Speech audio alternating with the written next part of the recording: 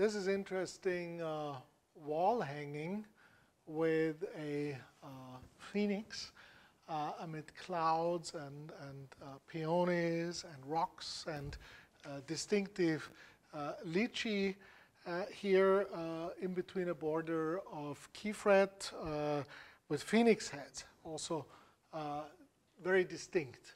And as we can see from the detail, the way how the knots and the way this is in the embroidery is made, it's a very, very early piece. It compares favorably to one here in this book. And we can see also an enlargement of the texture here, which very clearly shows that how this was made here in the enlargement. We see it is very similar, the way this compares. Here we have a crane, and there we have a phoenix.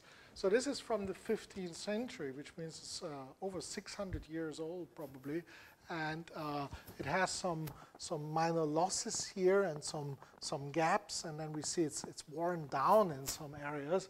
But the colors are still very strong, and it is surprisingly well deserved for this period. And I think it's so convincing because of its simplicity. If you look how the clouds are aligned and how they interact with the rocks and the way the lychee are put here, this is all pretty much the scholar's taste from the earlier Ming Dynasty.